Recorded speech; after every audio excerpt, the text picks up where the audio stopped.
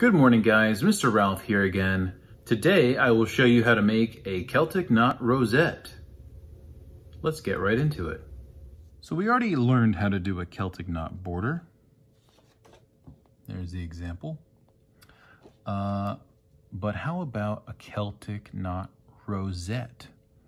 Well, a rosette is a square or circular design that's meant to go in the middle of something or on the corner of something. And so I will show you how to make a simple square rosette today. You will need a ruler and of course pencil and paper. Just like with our Celtic knot border, we need to establish some guidelines. And for a square rosette, I will establish a square. So how to draw a square accurately. With a ruler, I am going to make this square about 4 inches by 4 inches. And the first thing that I want to do is I want to establish the bottom line. So giving myself enough space so that my design doesn't go off the paper, I will draw a 4-inch long line. So that's exactly 4 inches long. Okay, from the end of the ruler to the line where it says 4 inches, or in reverse like I did. And I've got a nice straight 4-inch long line. Now, if your ruler is like mine and you have a perfectly straight cut flat end and a very pointy right angle, this will help you draw the next line, because we need to have these lines be at right angles to one another, because the definition of a square is a quadrilateral with right angles at 4 corners and all the sides are the same length. And that is exactly what we need here. So setting it up carefully, making sure it's lined up, I will then draw my 4-inch long line right there. And I will do the same thing. Let me turn the paper. Again, right here. Line it up, make sure it's straight. And draw another line that's 4 inches long. Now, if I've done my job, I should just be able to connect these two. And they should be 4 inches apart, which they pretty much are. I mean, it's maybe off by just the tiniest fraction, but I can live with that. I can live with that. There we go. So let me just make a slight adjustment, because I think that what happened was that this got moved just a tad when I was drawing that line. All right, now I'm happy with that. Okay, so I have my square, and what I need to do is I need to find the center of this square so that I know where the center of my design is. And the easiest way, the best way, and kind of the only real way to do that is to measure a diagonal from corner to corner, and where those lines intersect, that will be my center. So lining the ruler up here and here, I will be able to draw a diagonal line from one corner to the next. All right, now I want to start pressing a little bit lighter, because I will eventually get rid of these lines. So there's one, set it up to the other corner, and that corner, so top left to bottom right, like that. And it's a good idea to go back and forth and double check and make sure that the ruler is making contact with both of the corners, because sometimes it can walk around on you a little bit. There we go. That's the exact center. As they say, X marks the spot, and that is the spot. So that's the middle. Now, this is the beginning. I have 4 different triangles that make up this square, and in each of these 4 different triangles, I'm going to have the same series of guidelines. But before I do that, I need to give myself a little bit more space. So I'm going to kind of eyeball a little diamond on the inside of here. And this is gonna help me separate these triangles just a little bit more, because what I'm going to do is draw another 2 lines going this way and another 2 lines going this way to kind of separate these triangles a little bit and get some space, because I need a little bit of room for my design at the end phase of it. So I will look at this, and you could measure the space between the corners and line it up like that, but I'm going to eyeball it. That's about 1/8 of an inch away from the center. And I'm doing the same thing here, roughly. And again, 2 times going this direction. So this is just in preparation for what's going to happen next. If you skip this step, it's not the end of the world, but your design won't look as good as it could have looked if you skip this step. So that's why I'm doing it now. Just line that up. Whoops. And there we go. So in order to keep from getting too confused, I'm going to get rid of the lines that are between these triangles so that I just have the triangles, because that's really what I need right now. So 1 square turned into 4 triangles. And that X should be really apparent now. All right. So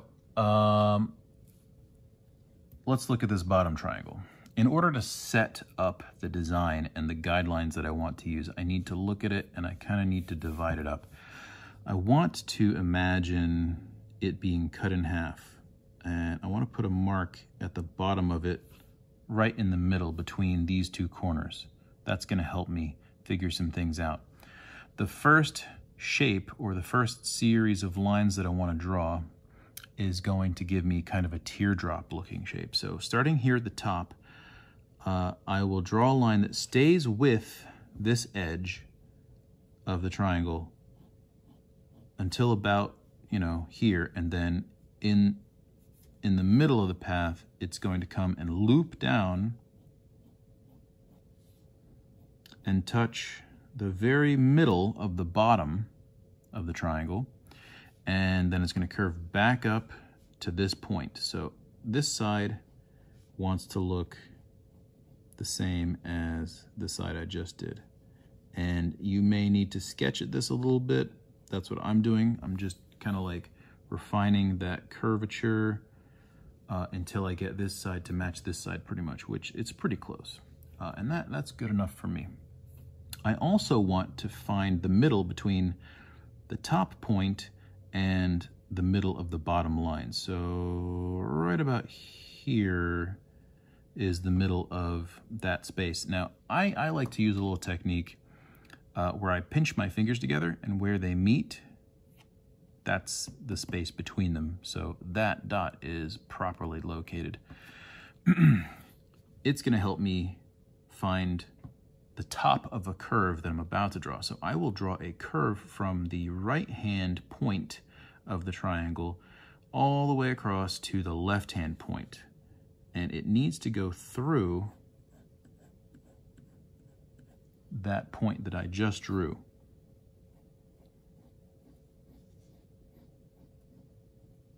Just like that. So I have a teardrop shape, and then a gentle curve from corner to corner here. I need 2 more curves, very, very slight, from the corner to the middle and from the corner to the middle. And they look like this. They're very soft. They're barely anything. They're just off of straight. And they look like this. Just a little bit Okay, so I'm going to get rid of some of these straight lines so you can better see what I'm talking about. Man, oh man, I love this thing. It is so fast, and it really gets rid of those unwanted lines quickly.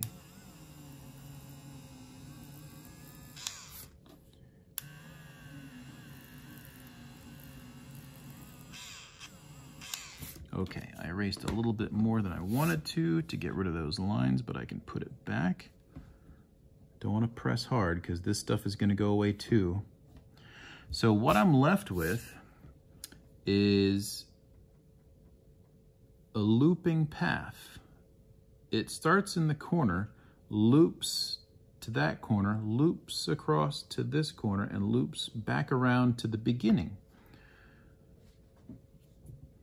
That's what I need. I need that same design.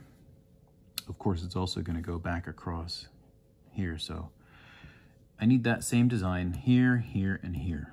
So I will do a time lapse and show you what that looks like right now.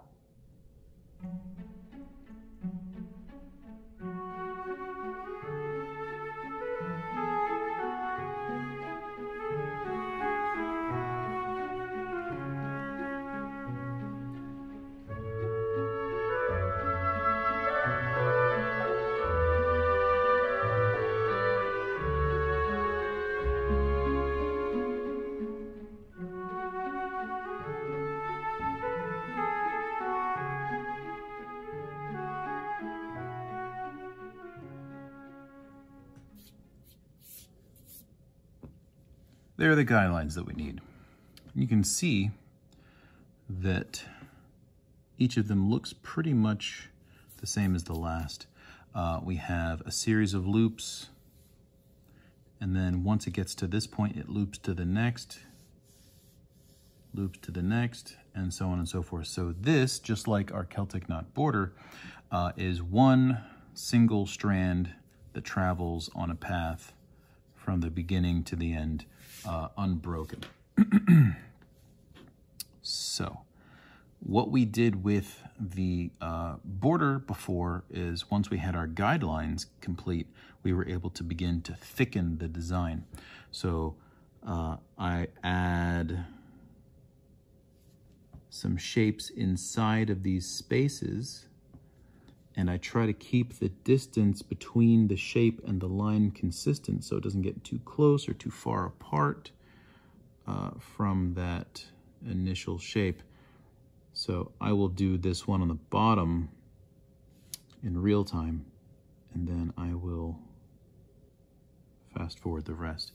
So I've got 1, 2, 3, 4 shapes on the inside of each of these quarters. And I will also need to add some lines to the outside as well.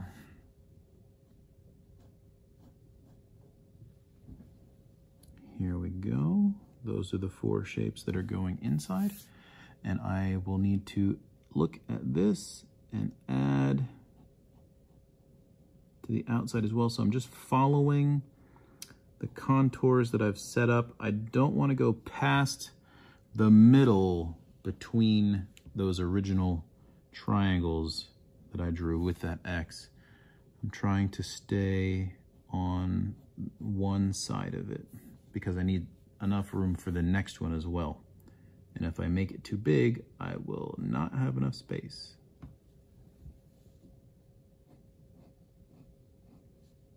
Coming around the outside. And almost got it. Okay, so that is the bottom one done. Time to do the rest.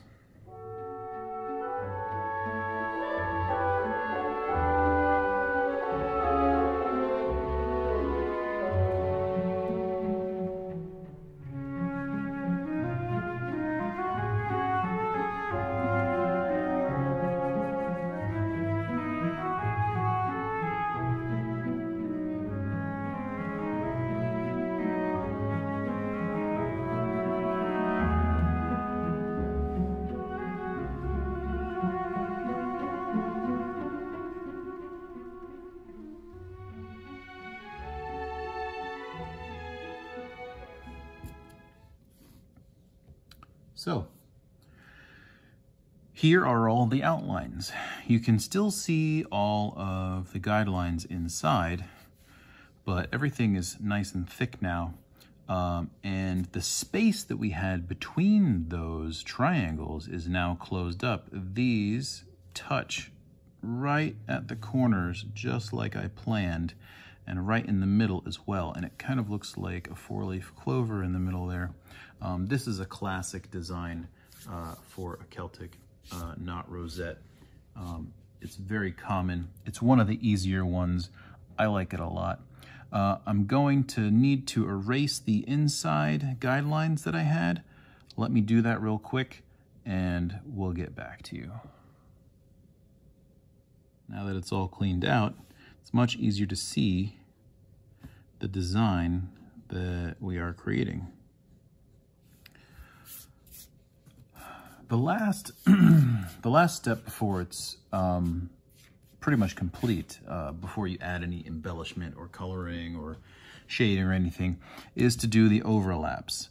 And I like to work one section at a time. So I'm going to start with the bottom triangle. Once I get that one established, the rest of them are going to be exactly the same. They will do the same exact thing that it does. So let's get started. I will start at this intersection right here. So I have one intersection right here, and I am going to put this path on top. As it comes down, this is the next intersection.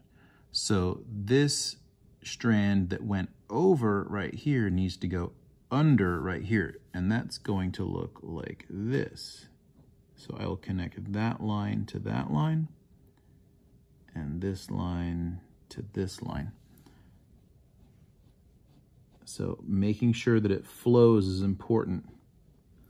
I had to make some slight adjustments here and there to get it to line up just right. And you will probably need to make some slight adjustments as well. This looks pretty good. I am going to look at that and yeah, make an adjustment there and a slight adjustment there.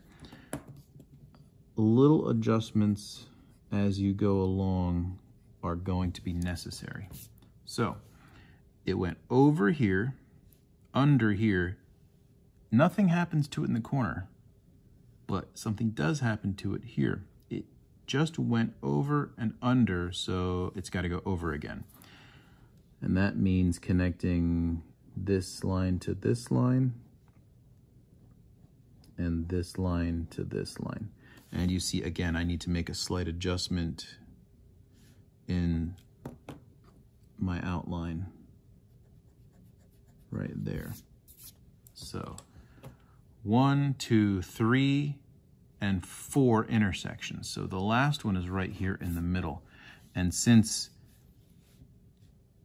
well, let's just follow the path. It comes from the top. Here, over, under, corner, over, under, corner, over, under, well, here's a corner, but it's got to go over. So right here, I will connect this and that. And then I can move on to the next one. So let me turn. Since I already have the one I just did established, it tells me exactly what I need to do for this one, which means that it needs to start out going under right here, and it's going to go over just like the other one did when I started it out. So it's going to be the same exact thing, the over, under, over. So right here, it's going under just like it did on the first one. That is not going to change. And then here again, it's going to go over. So like that. Make some slight adjustments to the outline. Got to clean up as you go. Otherwise, it's going to get messy. All right, so that one's done. Turn it again. Make the same thing.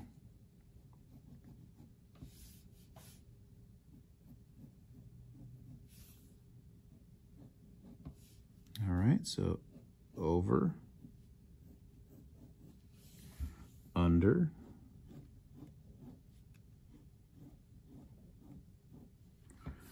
and over.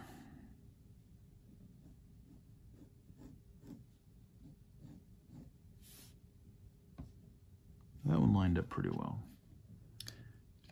And then of course it goes over again. So last one. Set that up first. Comes from here, it goes over,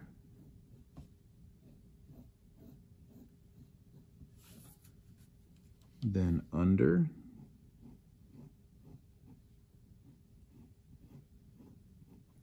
and then over again. It couldn't be any easier. However, if you're not keeping track and being methodical about this, you probably will get lost. But all you have to do if you get lost is to trace the path and speak to yourself over, under, over, under, over, under. Anywhere it goes, figure out what it's supposed to do from the start point to the end point. If you do that, you will end up with a good result. So here is the finished design. And again, I can embellish this in many different ways. Matter of fact, let me kind of show you what that might look like.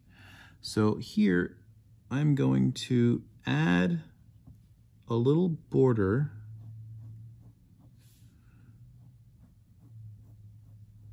to this. So very thin spaces along the side. And inside here, I think what I'll do is I'll just draw a series of circular shapes, kind of like a little chain of circles. And I can color these or shade them any way I want to. This is one type of treatment to give this design a little bit more interest. There are lots of different ways you can modify these to make them unique and interesting. You don't have to do circles. You could do diamonds. You could do X's.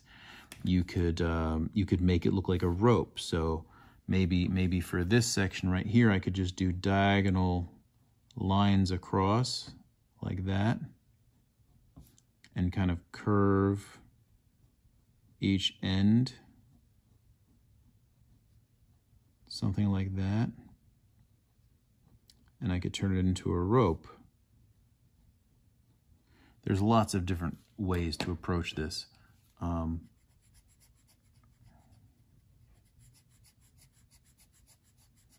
kind of like the circles. So I would keep on doing that to finish the design up.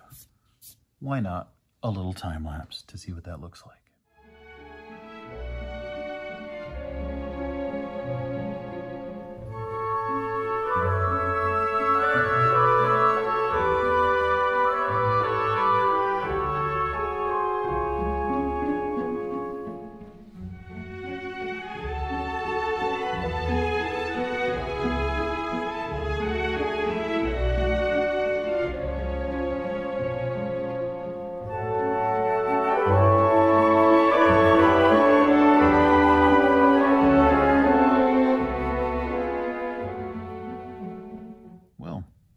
There it is. Celtic Knot Rosette with a little circular chain treatment on the inside. I can take this even further by shading and coloring it. I think what I will do is I will darken all of the spaces inside, so that will give it some contrast. I'm going to keep it black and white, and I might even darken these little spaces around the circles as well. So let's see what that looks like.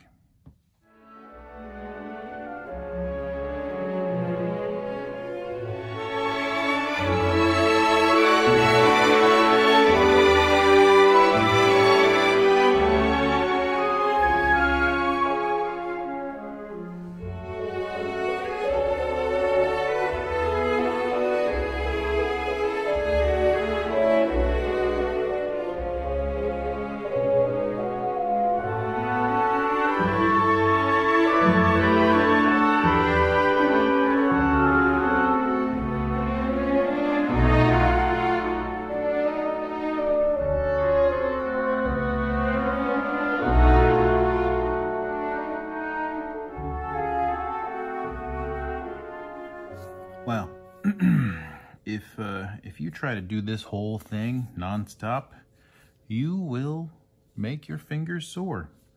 But there it is, shaded with a treatment. This is a pretty much complete black and white design. I could add color, but I'm not going to. Some of you don't have color yet. And so if you don't, this is a great way to finish up a design in black and white. So if you do have color though, I encourage you to use color in your design. It'll really set it off really nicely. Well, here it is. Not gonna lie, this took quite a bit of time and my fingers are sore. I don't expect you to get this much work done in a very short amount of time. It's gonna take you some time. It's gonna take maybe 1 or 2 sessions to get it this far. Practice this design. This is the first one you should do. You don't need to do all of the interesting little circles and stuff like that and all the shading for your practice. It just needs to be a simple outline with the correct overlaps. But once you get a couple of these under your belt, you'll get really good at it and your final design will be fantastic. So I want you to practice this one and then look at the images that I provided you in Canvas and practice 1 or 2 other ones as well. So with that being said, give it a shot, good luck, and I will see you next time. See you later.